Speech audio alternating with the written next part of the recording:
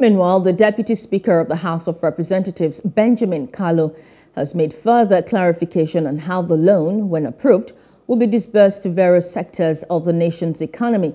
The briefing is to distinguish between the considered 500 billion naira loan palliative request and the $800 million request for National Social Safety Net program. That bill did not speak about one component. That bill, which was for about 819 billion, was not only for palliative. And so the breakdown was not only for palliative. The discussion was not only about palliative. The palliative component of that particular bill was 500 billion. That is to cushion the impact of the oil subsidy. Because, you know, Mr. President, from what we understood, believe that we can delay gratification for a greater gain tomorrow.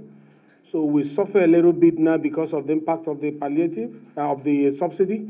And then when we get our country, into autopilot with regards to our economy, we will now begin to enjoy this decision of removing the oil subsidy. But having said that, we will feel the pains now.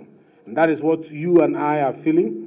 And in the wisdom of Mr. President, he said, Parliament, approve 500 billion, let us put it towards making a social, economic impact directly on the lives of Nigerians.